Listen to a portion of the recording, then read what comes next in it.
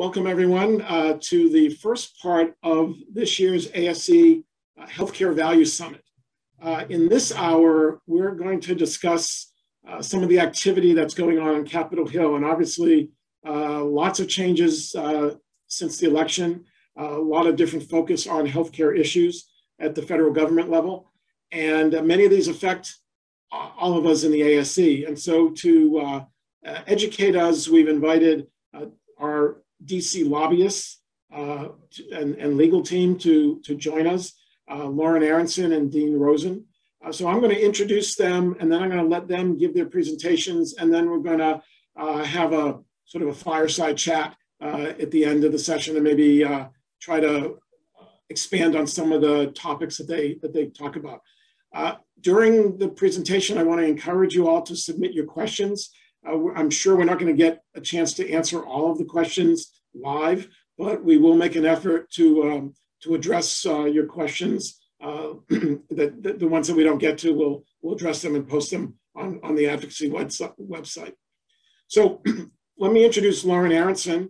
She's a partner at Melman, Castanetti, Rosen, and Thomas. She's held a lot of positions both in the executive branch of the government and the legislative branch of the government. Probably the one that's worth highlighting is that she was the policy director in the Office of Health Reform in the Obama administration.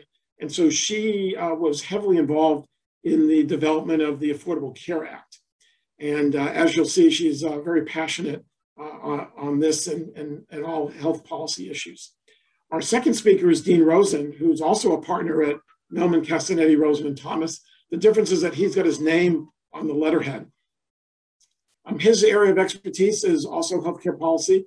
After he received his law degree, he served in a variety of different positions, both in the private sector and in the government. Among the government positions that he's served in, he was the chief healthcare advisor for Bill Frist when Dr. Frist was the Senate Majority Leader. Dean has also served in positions in the House Ways and Means Committee and the Senate Help Committee. That's the Health, Education, Labor, and Pensions Committee. He was instrumental in a variety of laws, including HIPAA, that we're all familiar with, the Balanced Budget Act of 1997, and the Medicare Prescription Benefit Act. So without further ado, I'm going to turn it over to Lauren and Dean, and they'll give us a sense of what's going on Capitol Hill. Hi, I'm Lauren Aronson, a partner at Melman Castagnetti, and I'm here with my Republican partner, Dean Rosen. We are very excited to be with you here this afternoon to be talking about what's going on in Washington. We have long enjoyed our relationship with ASE, and we are excited to be with you here virtually. We hope next year to see you in person, but for now, we're going to walk you through what's happening in Washington. Dean, take it away. Thanks, Lauren, and thanks again to everybody at ASE for the opportunity to work together and help represent your interest in Washington, D.C. Today, we're going to talk about sort of three main things to try to set the context for what's happening at the federal level from a policy standpoint.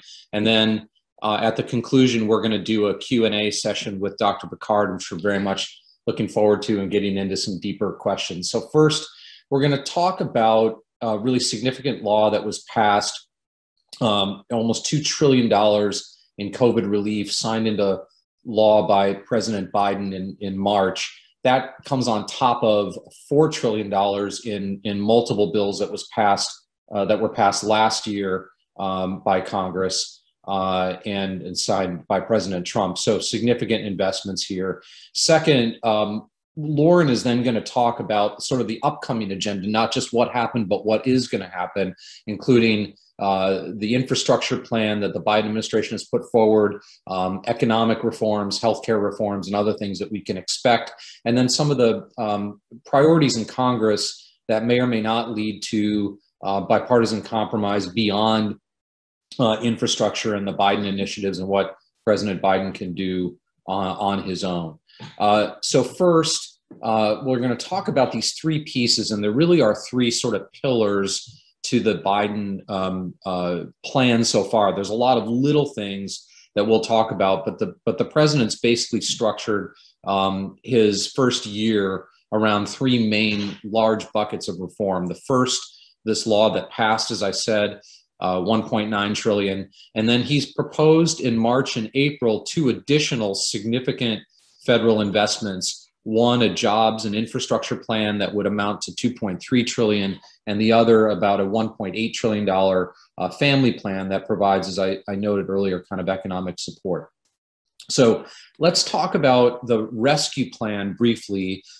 This is what has already become law back in March. It was initially proposed right when President Biden and the administration took office, passed the House and then the Senate.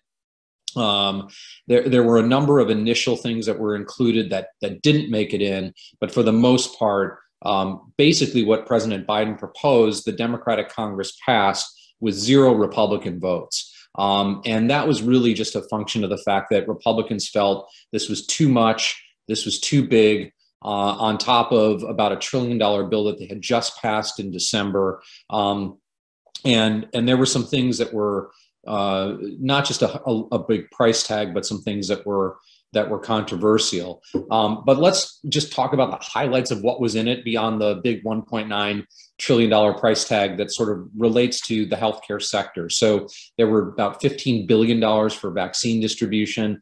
This was right at around the time that the first emergency use authorizations were starting to be approved for the 3 vaccines. There were $50 billion to expand testing and tracing for COVID. There was over $130 billion to schools for safety equipment and upgrades. There were a big piece of this beyond support for healthcare systems and schools was direct assistance in the form of $1,400 stimulus checks up to individuals earning less than $75,000 a year. You may ask why $1,400? In the December bill, there was a bipartisan agreement to provide $600, and a number of Democrats campaigned on the fact that there should be $2,000 checks, so they effectively rounded it up. There was an additional, since the start of the pandemic back in March of last year, the federal government has supplemented state unemployment benefits. There was an extension of that. Initially, it was $600 a week of federal money, and that dropped that to $300 a week. There were increases in the child tax credit, the earned income tax credit.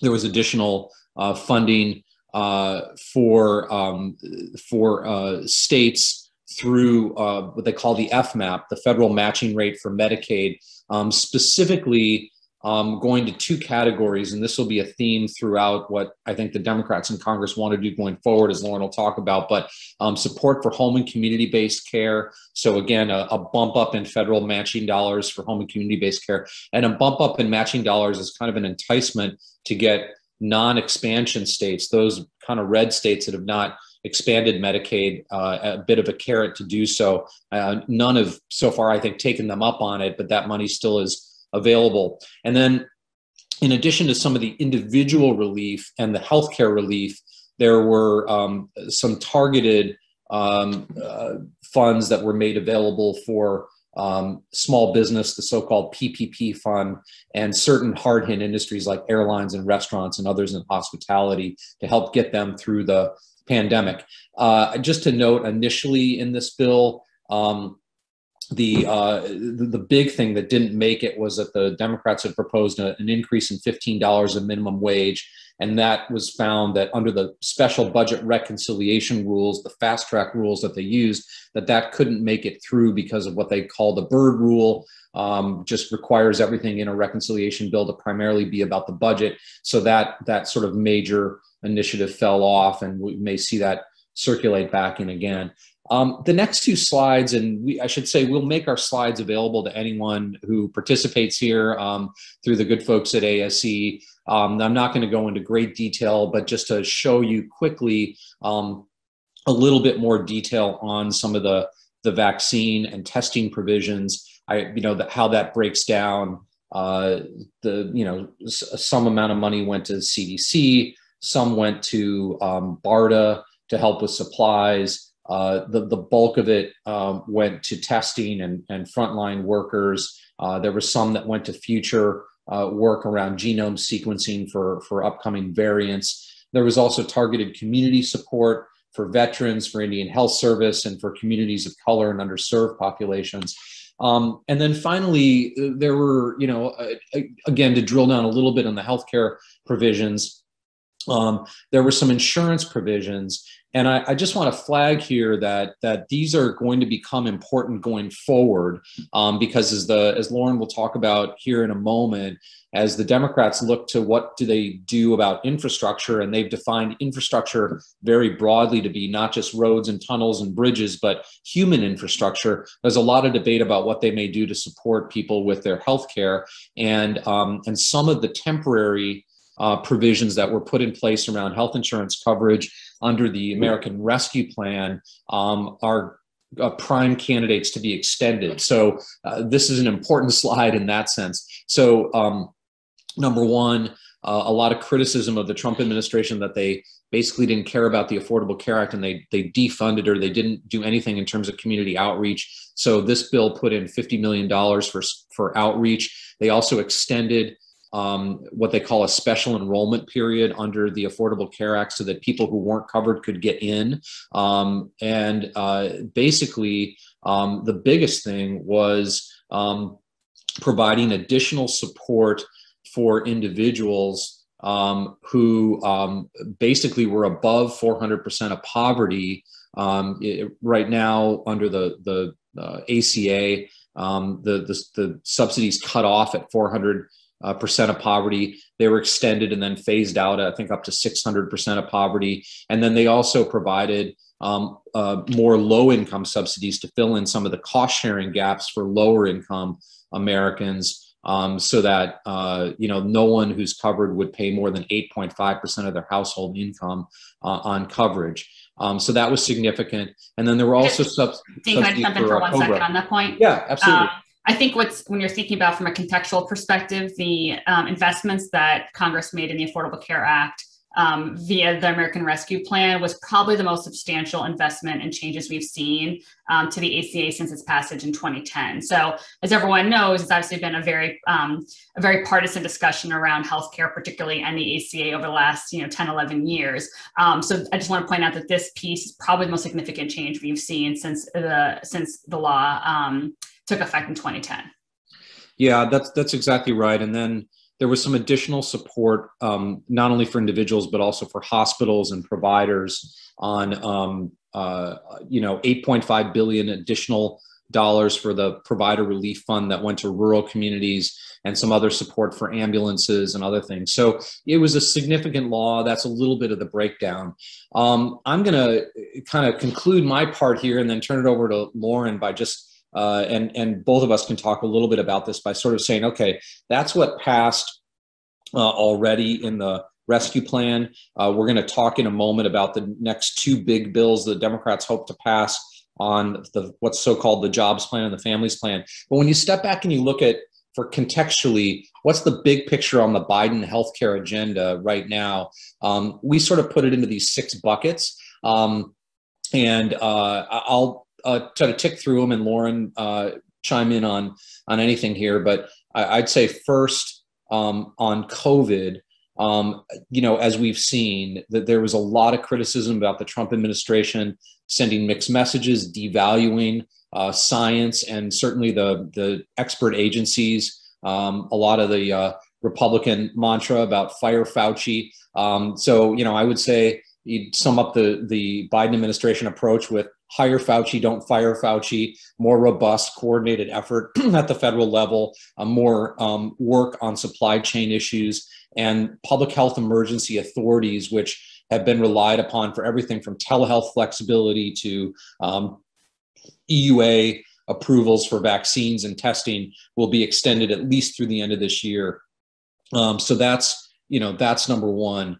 On the Affordable Care Act, I'll just go left to right here, and I'll go through the Affordable Care Act and Medicare, and then Lauren, you should talk about Medicaid, prescription drugs, and telehealth. But on the ACA, again, kind of a reversal of the Trump administration's policies, more generous special enrollment periods. We've already seen that, number one. A feeling that you heard a lot of Democratic rhetoric in the campaign in 2020 about the Trump administration, Republicans undermining the Affordable Care Act, even though they never passed a law to repeal it. So how did they do that. Democrats believe that allowing people to enroll in these short-term limited duration plans that lacked full non-discrimination protections were really a way of undermining the law. So there was a reversal of the Trump policies on short-term limited duration plans and association health plans. They'll look to roll those back. They're going to resume very aggressive enrollment outreach. They already, as I said, provided some $50 million additional funding in the rescue plan. They also, as I said, enhanced the premium tax credits, and they've reinstated already some of the Obama era non-discrimination protections against transgender individuals and others. So we're going to go from an era where you had a Republican administration that sort of let the ACA wither. Even if they didn't undermine it, they certainly let it wither, to an administration that's going to do everything they can to make sure that people have affordable coverage. And then I'll do Medicare, and then Lauren can do the last three here. But I think on Medicare, I think there was a lot of unanimity among Republicans and Democrats, and I know this sort of affects us a lot, but I think there'll be a continued push toward more value-based care. You saw that start under the Obama Centers for Medicare and Medicaid Innovation. You saw it continue under the Trump administration with a lot of mandatory bundles and other things around certain procedures. You're going to, I think, continue to see that now. There also, I think, will be a greater focus in this administration, not only on value, but also on health equity. And you've already seen a commission, an advisory that's been set up. You have Susan Rice, who's running the Domestic Policy Council, who's got a huge focus on health equity. And I think you'll see that flow through every policy. So you may hear value and you may hear equity basically be parallels. There'll be a greater push for transparency, just like the Trump administration. I think a lot of belief that providers, hospitals, health plans, everyone should be more transparent about their rates and about their quality. There'll be a little bit of headwinds on Medicare Advantage reimbursement and a regulatory climate that's probably not as favorable to private Medicare plans as the Trump administration. I think we'll start to see more scrutiny around fee-for-service providers, and this will be something that ASE and others have to watch out for, as we've got codes where there's heavy utilization and a lot of use. I think we'll see some look around that. I think the administration's still debating, Lauren, what they're going to do about Stark and anti-kickback flexibility in Medicare at this point, right? Yeah, I don't really expect the Democrats will pursue a lot of the same changes that Republicans did on Stark and anti-kickback. I think that there's definitely a policy disagreement about whether or not those flexibilities are really needed, if they're value add. And I think just, broadly, the way I think this administration is going to approach Medicare policy is from the mindset and point of view of a Medicare beneficiary. I mean, I just think it's going to be although I agree with everything you laid out, Dean, I do think that the way they're going to review all these Medicare policies is going to be through the eyes of the beneficiary itself. So I do think that's going to change how they approach Medicare policy broadly. I also want to underscore a little bit that as we're thinking about who the new players are, which we'll talk in more depth with Dr. Picard later this afternoon, but Javier Becerra, who's now Secretary of Health and Human Services, represented when he was a member of Congress on the Ways and Means Committee. He represented the 6th poorest district in the country, where over 200 languages were spoken. So issues around health equity and health access are things that he's been working on for his entire career. And so just to underscore Dean's point, the topics on health equity are going to play out in every initiative we see from the administration. We will see probably big policy initiatives, but we're also going to see smaller things where they're requesting stakeholder feedback. So just thinking about the IPPS rule that came out, there was a request for information on health equity, and so I think we're going to see that play out in all of the major rules and regulations that come out from the administration. I think the other thing to note from a Medicare perspective as well, though, is that as we're thinking particularly about CMMI and some of the demos that the previous administration put forward, we're already seeing a scaling back of some of those. Just to give you an example, of the next gen ACO model has been scaled back. Folks who were enrolling in that have now been or can move over to direct contracting. We've already seen a cap on how many entities can participate in direct contracting model. So, I think we're going to see a situation where I agree with Dean that we're definitely still continuing to talk about value, but instead of having, 1,000 flowers bloom from a CMI perspective, I think we're going to see much more of a return to some of the core desires of what the ACA tried to intend with CMI. So thinking about, continuing to invest in ACOs, which I think were played sort of a backstop and not really a ton of interest on the Republican side during the Trump administration. So we're going to see, I think, a more core return to some significant demos rather than seeing sort of a thousand flowers bloom. Yeah. And Lauren, why don't you talk about Medicaid, prescription drugs, and telehealth real quickly from the administration standpoint, and then we'll go to the sort of the next big tranche here of once we set the stage of the families and jobs plan. Absolutely. So I think from a Medicaid perspective, as Dean noted, the American Rescue Plan did include significant additional incentives for states to expand Medicaid. I think trying to get those last 15 states that haven't moved on Medicaid expansion to expand is something that's critically important to Democrats. Particularly for this administration, I think Medicaid has probably been the program most under assault from the Trump administration. And so there's a lot of things that won't be considered quite as sexy from a health policy perspective, but are really critically important to maintaining access for Medicaid beneficiaries. So things like streamlining enrollment, reversing the public charge rule, rolling back some of the work requirements that were provided in some of the state waivers, more flexibility for states and MCOs to address social determinants of health. We're going to see a lot more investment in more of the day-to-day maintenance of the Medicaid program to ensure there aren't any barriers in place for individuals to have access to the program itself, and also continue to see further incentives for states to expand Medicaid. On the prescription drug front, obviously, drug pricing remains a very critical issue for Democrats, both in Congress and the administration. I think we will see some of the Trump rules stay in place, maybe drug importation and others, where that's historically been a bipartisan conversation. But as it relates to other, more controversial Medicare drug policies, I think drug pricing is something that the administration feels strongly about. The president spoke about it in his speech to Congress several weeks ago. And obviously it remains a key priority for Speaker Pelosi. So I definitely believe we'll see a lot of action on drug pricing. My general sense is we'll see probably more action on the legislative front rather than the regulatory front in the short term, because I think the administration wants to give Congress all the tools in the toolbox to really try to approach this issue in a multifaceted way before they sort of step in and do things from a regulatory perspective. But no doubt drug pricing will be a very big issue this year. In addition, telehealth and digital health are really things that are very bipartisan. Definitely have a lot of conversation happening on Capitol Hill, which we'll talk about in a little bit, to extend some of the flexibilities that have been provided through COVID and several waivers that have been provided through the previous administration as well as Congress. I do think telehealth is probably one of the shining lights of the COVID pandemic, where it really has accelerated the policy conversation around telehealth and its value several years. There's still some significant headwinds relative to the budget and scoring from the Congressional Budget Office, but generally I expect to see additional flexibilities provided and a continuation of flexibilities that have currently been put in place. So just as we're thinking about how much we've spent, and I know obviously Republicans like to talk about this more than Democrats, but obviously, we're at a moment where it's really significant, and thinking about where we're going. The president's plan in terms of American jobs really just focusing on issues around transportation, whether it be more traditional infrastructures, we call it roads and bridges, public transit, airports, et cetera, but then also things like affordable housing and clean energy and broadband.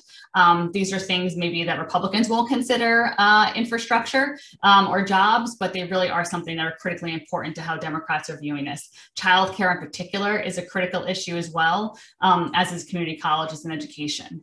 And then generally, we're also seeing a significant investment in domestic manufacturing and National Science Foundation.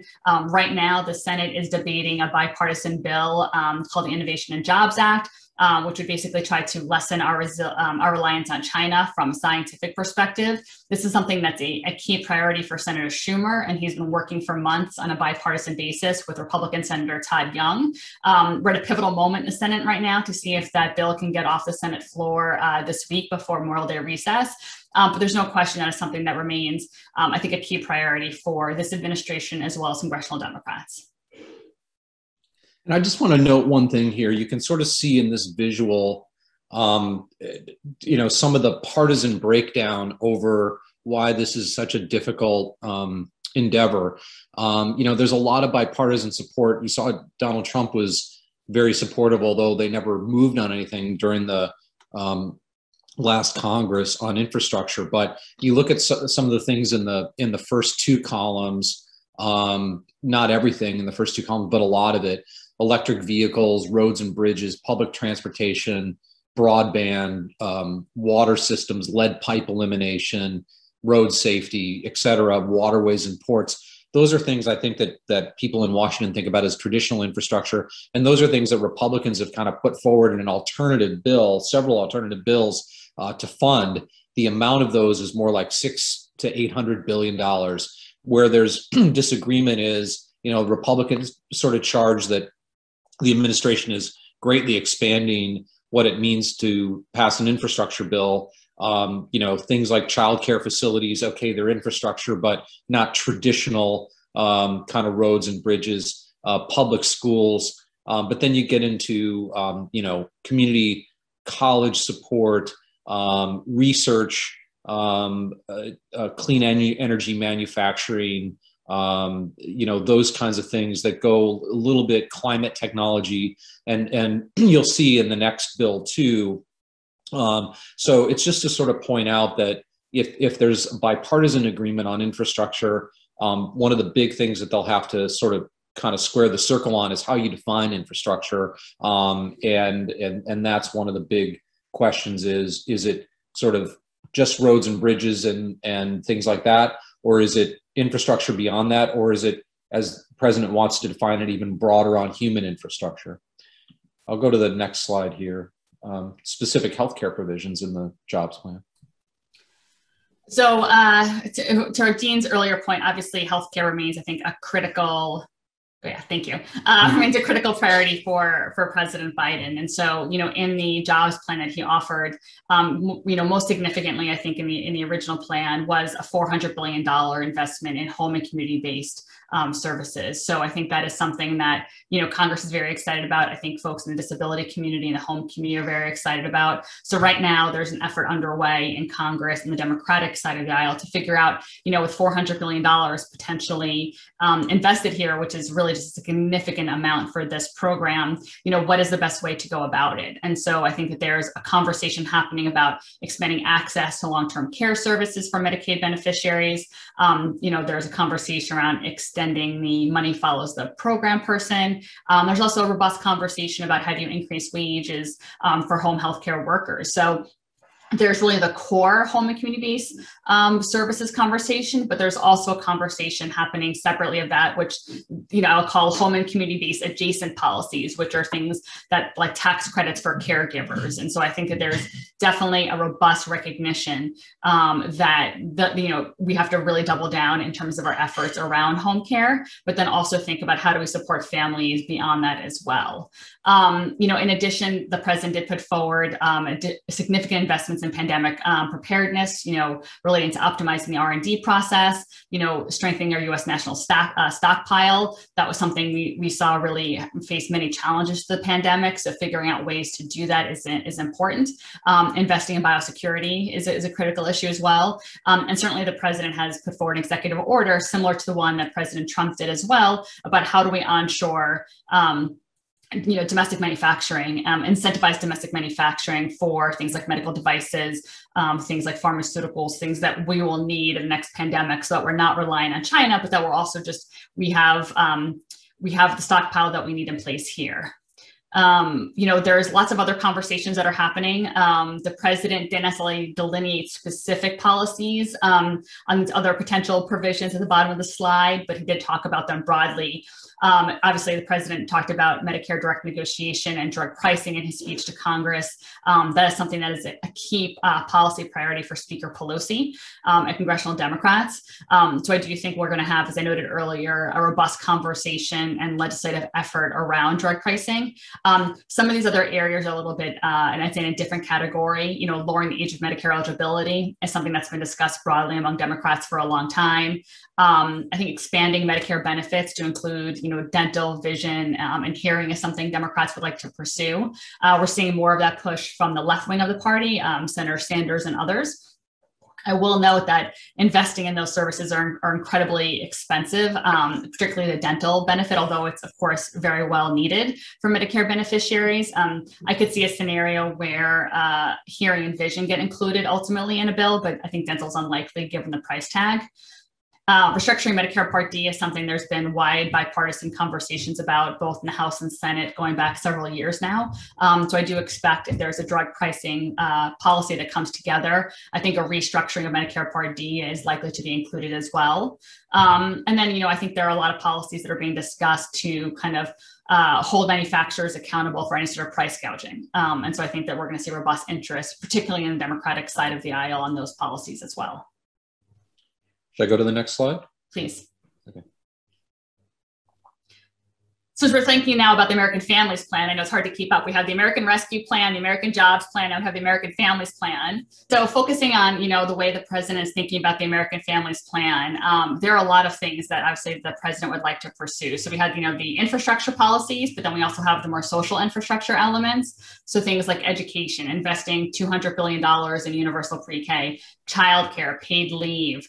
These are things I think are critical to how the president and the administration are thinking about how we can ensure that we're supporting, all of the families that have been struggling through this pandemic. And then finally, there are a variety of tax credits, whether it be the earned income tax credit or other tax credits I think the president would like to make permanent. But also separately, I think the way that the president would like to pay for many of these issues is by going back and taking a look at the Trump 27 tax law and rolling back some of those tax credits that were provided to corporate America, and also potentially raising taxes on individuals making above $400,000. And that's another issue I pointed out earlier. The part of the reason it's been difficult to get together on a bipartisan basis is Republicans view the definition of infrastructure a lot more narrowly, and obviously childcare, education, paid leave is broad. The other thing that the Republican leadership in Congress has made clear is the red line that they will not cross is any tax increase that rolls back the Trump tax cuts. So if there is going to be a bipartisan infrastructure package, and it wouldn't be all this, the Democrats are still going to move forward. I think Lauren and I agree on a budget reconciliation process that will have to pass a lot, if not most of this stuff. But if they're going to move forward on a bipartisan piece of it, on traditional infrastructure, that's going to have to be funded by fees, by cutting in other areas, by increases in things like the gas tax and other things. It will not be funded with tax increases. That's another bright line that you'll hear play out throughout the summer. Great, let's go to the next slide.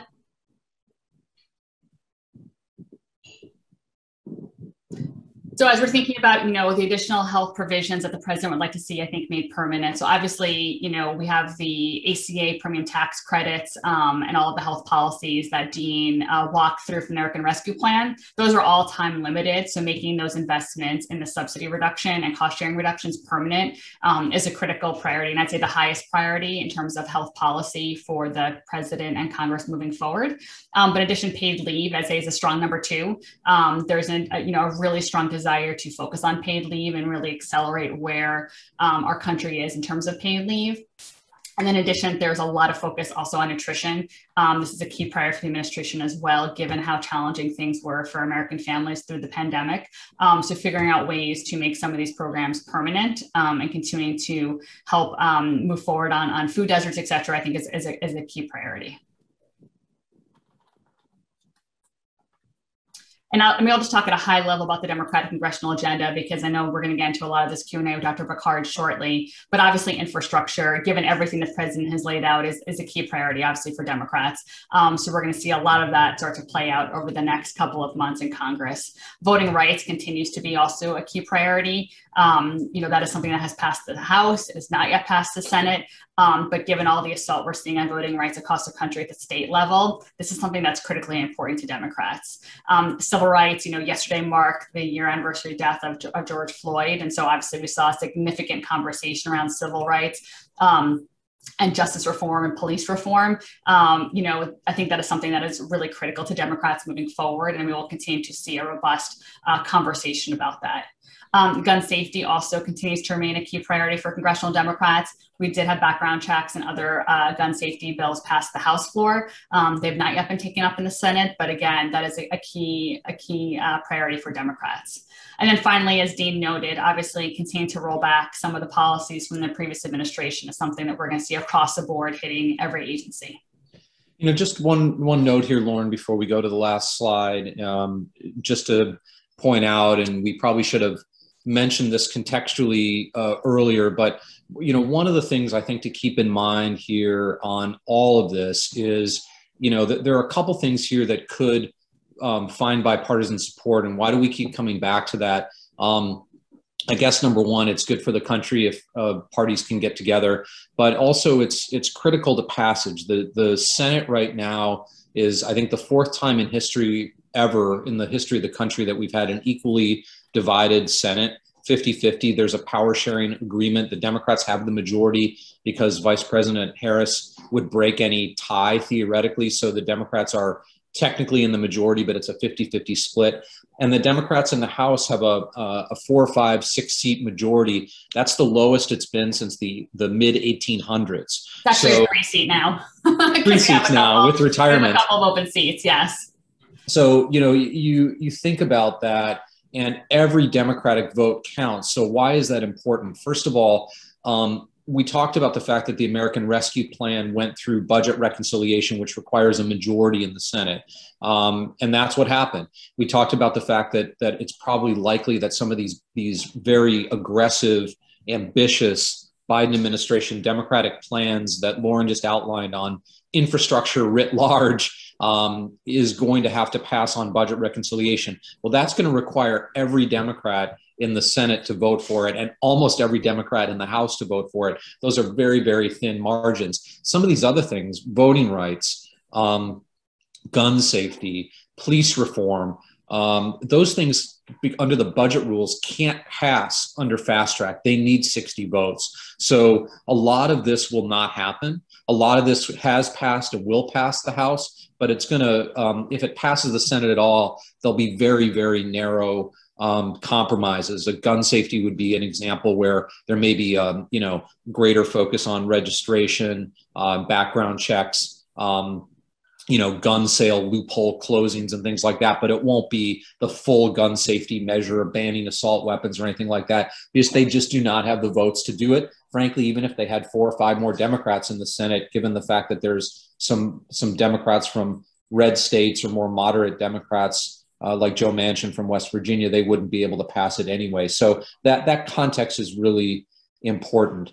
And then I think we'll just kind of conclude here. We've talked through a lot of these issues previously. Some of this will play out in the context of the American Jobs Plan or the American Families Plan or whatever the Biden administration decides to do in conjunction with the leadership, Democratic leadership in the House and the Senate. But there will be some other things that move along too. So we mentioned just in this summary slide, what is Congress going to do? Well, they're going to have to process all the things that the president proposes if they're going to pass them. He can't do everything on his own through regulation or executive order. So we talked about the fact that part of the big goal here on the healthcare stuff is for the Democrats to expand beyond 2023 those ACA subsidies. Lauren talked about the fact that there's a robust discussion around Medicare improvement and expansion.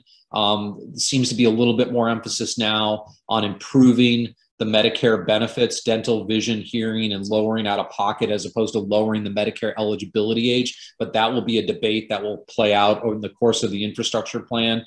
Drug pricing is the other one.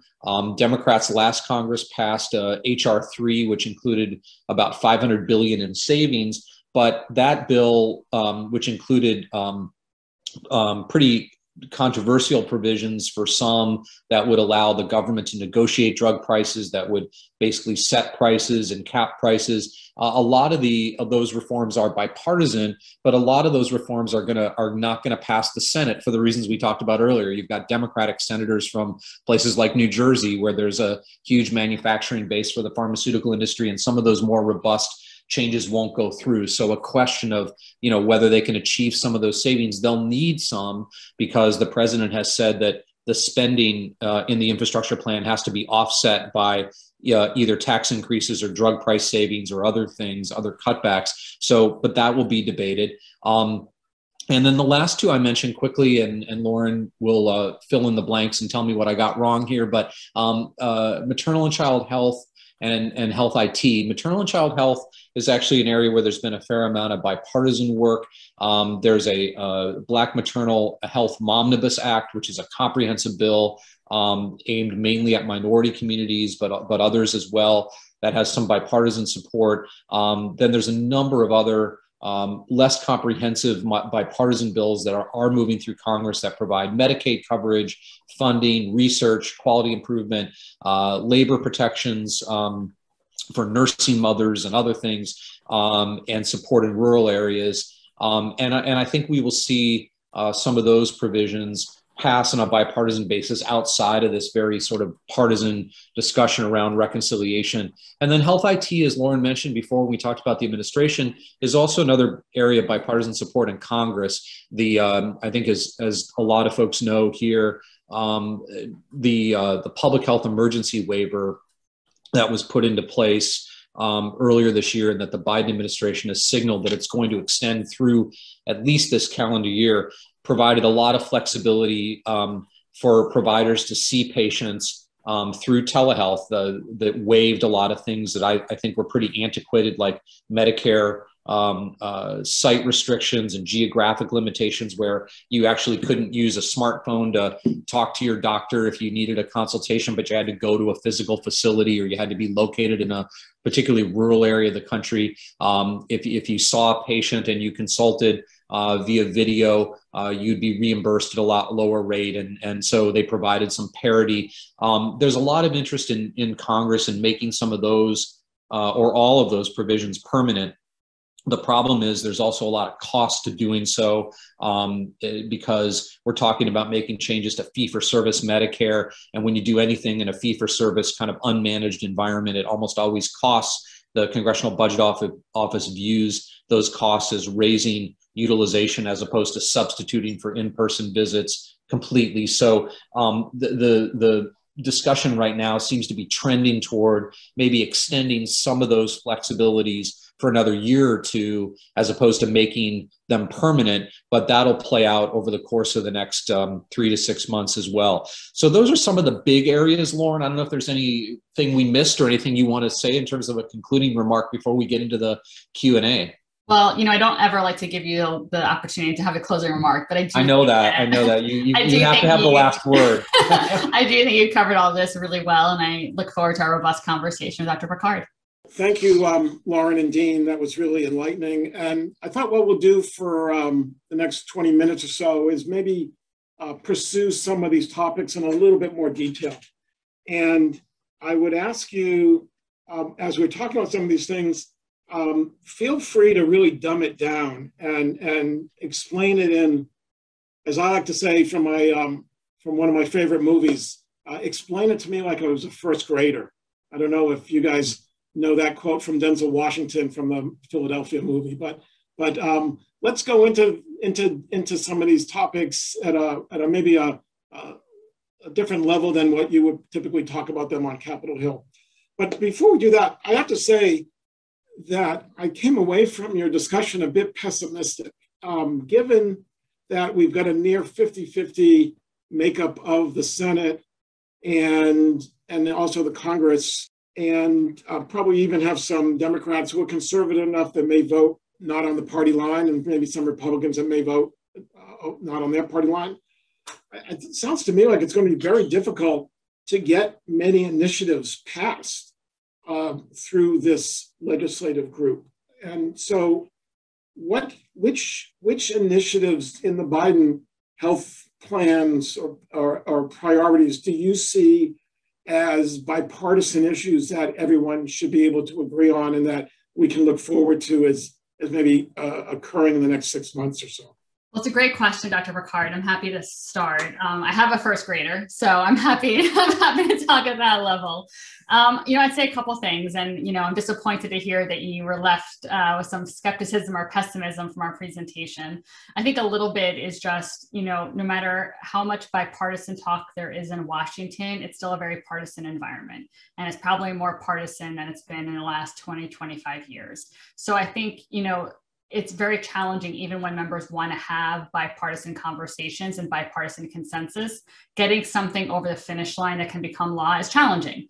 I will say there is a bipartisan effort underway right now in the Senate to basically try to deal with some issues with China, and specifically thinking about how do we invest in innovation back here in the US, and that revolves around things like US domestic manufacturing, more investments in science and technology. And so that's actually a bipartisan effort that's underway right now in the Senate. It's been a long slog. It's a high priority for Senator Schumer and Senator Todd Young, who is a Republican from Indiana. Still unclear whether or not the bill will get off the Senate floor, but there is a bipartisan effort underway to address some of those issues. But those aren't healthcare issues. They're not, and that's where I was going next. The challenge is that because of, I think, longstanding philosophical disagreements between the parties on issues related to healthcare. I mean, one of the reasons why I love health policy is because people on all sides of the issue feel so strongly and passionately about their perspective, and healthcare is certainly, a big piece of that. And so I think, especially when you go back to the politics around the Affordable Care Act, it's just become a much more partisan environment on any healthcare policy issue, particularly when we're talking about things like coverage and cost containment. I will say, I do think there are areas of bipartisan consensus that can get done on healthcare this year. I think telehealth is one in particular, where there is a lot of bipartisan interest to expand some of the flexibilities that Congress and the previous administration put forward. I think one of the silver linings from the pandemic really was this acceleration of technology and the ability for Medicare beneficiaries and patients and providers to interact through telehealth, whether it be through audio only or audio visual. And so that is something where there is a lot of bipartisan interest now. And I do expect we'll see some sort of extension of those telehealth flexibilities get done in this Congress this year. So that's not necessarily the most important health policy issue out there, but it is one in particular where there's a lot of bipartisan. So let's stick with that for a little bit. What I heard you say during the presentation was that it will be extended maybe for a year or more, but not enacted into law. Are there things that are, and this is obviously an issue that's near and dear, I think, to many of our members. Is this something that they should be contacting their local representatives? And if so, what are the points that they should be making? I mean, should we be pushing this to become law, or should we allow it to maybe every year get extended? Well, it's a great question. I think the challenge is about whether or not the flexibilities can become permanent, or whether or not they'll be extended from in a part-time, in a sort of a short-term extension, both which become law, but they're not necessarily permanent policy, which is what I think you're alluding to. The challenge is not Democrat or Republican on the permanent policy. The challenge is, I say there are actually several challenges. One is a budget scoring issue as to how expensive it will be. But then two, I think amongst some of the staff on Capitol Hill, there's some reticence to make permanent policy because there isn't enough, in their opinion, there isn't enough data to show what the impact of telehealth has been on healthcare outcomes in the last few years. And I think that we'll have some data shortly from the pandemic, but I think that they are in a situation where they want to see data outside of a pandemic environment before they make any sort of permanent policy. I'm sure Dean has a thought here, and I'll let him chime in 1 second. But to your question as to whether or not, our ASE members and others should be talking to the representatives about their experience, I would say absolutely. It's always helpful when members of Congress hear from constituents back home, particularly physicians, nurse practitioners, sonographers, others, about what their experiences have been with telehealth and how it's been helpful. Dean, did you want to? Yeah, I just pick up on Lauren's last point. I think first of all, whatever the handicapping is about what might or might not happen this year, I think it's really impactful for these members of Congress to hear from their physicians. I was on a call yesterday with a senior member of the Energy and Commerce Committee who said, this is what I heard from my local physician about the pandemic. And that's a lot more impactful, frankly, than what a lobbyist like Lauren and I might say to them, because you're on the ground and you're seeing patients, and that's really real.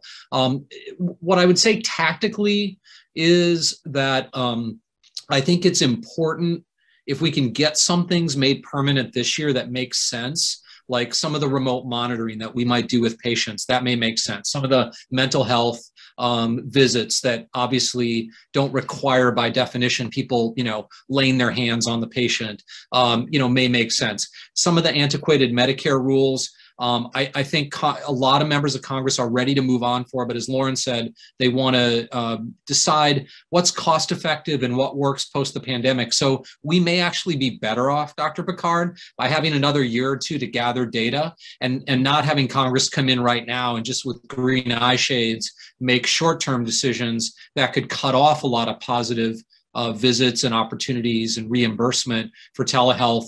Maybe take the things that make sense and make them permanent, and take the other things and say, let's give it another couple of years to study it. Okay, that sounds good. And you mentioned health equity during the presentation, and one of the equity issues is that not all people have access to computers and are internet savvy, and so the telephone visit is just as important for many of us as the video remote visit. Is CMS making a distinction, or do you think they'll make a distinction between the two? Initially, there was a lot of concern that there would be reimbursement for the video, but not the phone visit. And I hear different opinions as to what's going to happen with that. There's clearly a bias in Washington, I think, among policymakers, whether it's Congress or CMS or others, that what we're doing here is better than telephone because you can see the expressions, you can see the person, you can see the issue. But I think, as you've said, practically, you don't need interactive audio video for every visit from a clinical standpoint. Practically, there are a lot of people in rural America that don't have access to great broadband. There are a lot of people in inner cities and rural America that don't have access to the latest iPhone, and they just want to call their doctor and get advice, or maybe a high-res picture of a dermatology issue or something else is better than video, frankly. So I think that's one area where I think we've got work to do right now. Basically, the rules allow for equity, but what they're trying to do in certain contexts is to not provide the same kind of reimbursement, whether it's Medicare Advantage plans or other situations, or risk adjustment where it's audio only. And I think, frankly, that's a bias we should fight against, because I think the standard of care and clinical effectiveness ought to be the standard, not the modality of delivery. Great. And maybe that's someplace where, when our members talk with their legislators, that's a point I think that they can stress. Absolutely. And then going back to your earlier point, Dr. Picard, this is also an area where there's a lot of bipartisan interest. And so it's not something that's necessarily falling down partisan lines. Okay.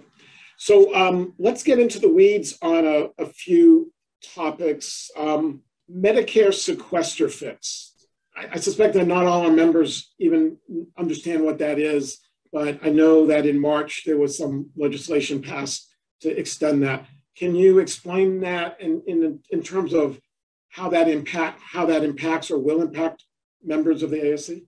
Sure, I'm happy to start. So the sequester basically is a budget mechanism that tries to hold down spending across the government, and it impacts a variety of programs. Given that Medicare is one of the biggest spenders of taxpayer dollars, the sequester does put in place automatic reductions to reimbursements through the Medicare program. So as we're thinking about provider reimbursements, you're looking at a reduction of a couple of percentage points.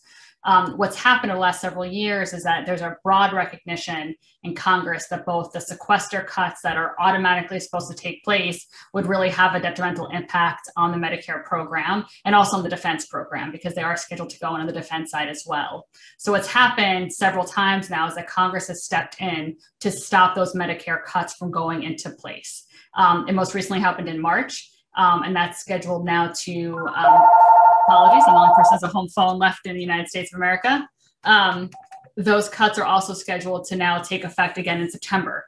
And so, sorry, at the end of the year, end of the calendar year in December. So we expect Congress to take up legislation again to push off those cuts again, so that way any Medicare provider is not going to see a percentage reduction in their reimbursement. So it's very wonky, but it's a lot of money for providers. So, but in terms of coding and reimbursement, it's pretty much a set. It's across the board. It's across the board. Yeah, this was. What's that, Dean? Yeah, this was basically a couple of years ago when there were bipartisan discussions about deficit reduction. There was a commission, and when the commission failed to come to an agreement, the solution was across the board cuts. And they've been in effect, and they hit Medicare and they hit all providers equally, 2%, across the board, X% across the board. And I think coming out of the pandemic, when so many providers were on the front lines and caring for folks and struggling financially, there was a feeling that they should suspend those cuts. And that's really where we are. I think, I would say, I think it's something we can't take for granted. Back to your question earlier about what we should be talking to our members of Congress about, because as vaccines become more widely distributed, as the economy improves, as the bottom lines of hospitals improve, I think there's going to be growing concern again about healthcare cost. And I think that we can't take for granted the fact that they're just going to keep, fixing this every couple of months. So I think if we're still under financial duress, it's something we got to talk to our members of Congress about. Okay, so that's something that you guys will keep us up to date about, so that if we need to get our members involved, we can get them mobilized. There's so many things that we could talk about, and we've probably only got about 5 minutes left. I do want to get to Lauren's comment to tell us about some of the key players in both in the new administration and just in the Capitol building that we should be paying attention to. But before we get to that, maybe we'll end with that. But before we get to that, I want to give you each a minute or so to look into your crystal ball for the next 6 months or so. And from a standpoint of health policy and healthcare issues, what do you think will get passed, or what will change that we should all know about? So I'm happy to start. Dean will be more pessimistic than I will be. But I think from a health policy perspective, obviously President Biden has laid out a lot of health policy initiatives that are very high on his list, which we talked about during our presentation. And I think there are many health policies that are important to Democrats in Congress as well that they would like to see get accomplished. So one, which we talked about earlier, is an extension of the subsidy changes and cost sharing changes that were made in the American Rescue Plan. Issues around healthcare affordability, I think, are really important across the country. And so, that was the largest investment we've seen in healthcare affordability since the Affordable Care Act. So making those policies permanent, something I think Congress will take up and I could see getting done this year. I also believe that drug pricing is a real issue that obviously the president talked about, Speaker Pelosi cares deeply about, and that's something where there is a lot of conversation as well right now. And I do think issues around drug pricing will get over the finish line too. So those are my two crystal balls. Okay. Dean? Yeah, I think, look, we're back to your earlier question, Dr. Picard. I mean, I think it's pessimistic, but, unfortunately, it's also realistic. I mean, we've got the parties that not only disagree on policy, but disagree these days on basic facts around, outcomes of elections and everything else. And so healthcare, not surprisingly, is, one of those areas where other than some of the incremental and important incremental areas, there's a lot of disagreement about tax policy, about coverage, about the Affordable Care Act, about, Democrats want to, in an ideal world, put everyone in the Medicare program, and Republicans want to privatize the whole system. And obviously we're being really simplistic, but healthcare is a big sort of fault line, unfortunately, between the parties. But I do think, despite the pessimism, as you said in our talk, I think there are a lot of issues that Republicans and Democrats will probably come together on, even if the process doesn't yield a bipartisan vote. But telehealth is one, maternal and child health is another. I think public health preparedness, we've all been awoken to the important roles here, and the fact that as we've learned in the last 13 or 14 months, you can't separate the private health delivery system from the public health system. They're one and the same and integrated. And we've gotten out of this in part because they've worked together and in part because of innovation and research. And I think at the same time, not to be too much of a pessimist, but also not to have rose-colored glasses, I think major reforms like the Affordable Care Act for the Democrats and expansions of those are going to be things where you're probably going to see for the next foreseeable future, one party take control and make massive expansions and massive changes. And I think we're going to have to deal with that. And I think the goal, maybe to bring it back to an end for me with a pragmatic place, is I think that's really an important reason why you've probably engaged Lauren and I as a Democrat and a Republican. I think it's one of the reasons we need to be substantive and practical and not partisan when we talk to members. We've got to have support on both sides of the aisle for our issues, for the importance of what ASE and its members do every day for patients. And those issues like telehealth, like maternal and child health, and some of the other things we've mentioned shouldn't be partisan ideological issues, because we're going to have change elections, we're going to have changes of control, and we're going to have to work with both parties to get stuff done. In fact, we have an election coming up in 2022 that probably will change the landscape a bit. In the very brief time that we have, can you pick 2 or 3 of who you think are the key players that we should be paying attention to in terms of what they're interested in, what they may be doing in the new administration? Sure. So to give you my top 3, I'll start with the Secretary. Secretary Javier Becerra recently confirmed to be the Secretary of Health and Human Services. I've known the Secretary, I've had the great honor of knowing him for many years. He hails from California, was most recently Attorney General in the state of California. But before that, he served in the Ways and Means Committee for about 25 years, where I got to know him. He has a very personal interest in these issues. When he was a member of Congress, he represented a district in East LA that was one of the poorest districts in the country, where over 200 languages were spoken. So issues around health access and health equity are things he's been working on his entire career. And as Dean noted, health equity is going to be something that we see play out, in every policy the administration puts forward. But those are issues I think that are personally important to him. He's also married to a physician, so he knows healthcare policy intimately well, both at home and in the workplace. So I think I would expect him to play a very large role in a lot of these issues. In addition to the Secretary, I'd also highlight my good friend Chiquita Brooks LaShore, who yesterday was confirmed to be the administrator for CMS. Dean and I have both known Chiquita for many years. She's also the first African-American woman to hold that position. She's incredibly formidable. She has spent a number of years working both on issues related to coverage and Medicare policy and Medicaid policy. So she's going to be a force to reckon with, and she definitely has a strong point of view about healthcare policy. But between the two of them, they worked together closely when Chiquita was a staffer on the Ways and Means Committee and the Secretary was a member. So they do have a very strong relationship. And I do think that's something we'll see different in this administration than the previous one, where the Secretary and I believe CMS will be very much aligned on what their policy goals will be. I think issues around from a consumer perspective, a patient perspective, a Medicare beneficiary perspective is really what's going to drive their policy agenda. And to pick a third person, I'll highlight a woman named Kristen Link-Young, who many of you have probably not heard of, but she is a rock star in the Democratic health policy community. She is the president's senior advisor on health policy, working at the Domestic Policy Council. She spent a number of years working at the Brookings Institute on issues around affordability and coverage.